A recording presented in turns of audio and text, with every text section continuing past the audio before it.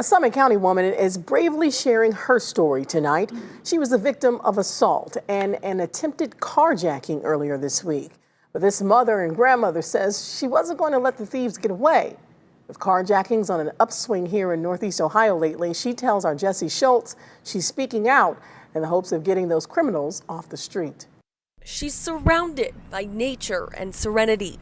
But Missy, who doesn't want to share her last name, is replaying in her mind the chaos, the what-ifs of last night. It could have been worse than what it was. He probably would have shot me. Akron 911, what's the location of your emergency? Just around 7 o'clock Wednesday evening, she was driving home from work on West Market Street in Akron when she noticed a dark SUV with tinted windows following her. He was close enough that I couldn't even see the front plate, and that's what really was starting to make me wonder, why is he so close to me? When she hit a red light on Market, somebody came up to my car with a gun and one in my car tried to take my car from me. The man hit her with the gun, screaming to give him her car. I just reached down as he was reaching his hand into my car with the gun, and I pulled out the spray. I hit the clip and I made sure that I sprayed him. He got back into the SUV and took off. She says police got there within minutes. They were like my big brothers, like, we're here now, it's okay. Yeah. Because during that time, I was pretty distraught.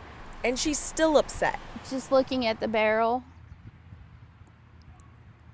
was very devastating. I called my daughter and I just wanted my grandbabies, and I just wanted to see everybody, and I just wanted my family. Missy says despite it all, she feels lucky because she walked away with no major injuries. But she wants everyone to be aware of their surroundings when they're driving and parking their car.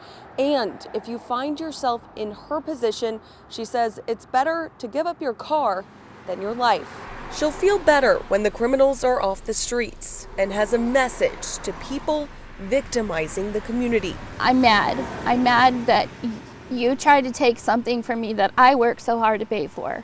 No, that's not going to happen. I'm sorry. Get a job. Reporting in Akron, Jessie Schultz, News 5. Wow, Jessie, I'm glad she's okay.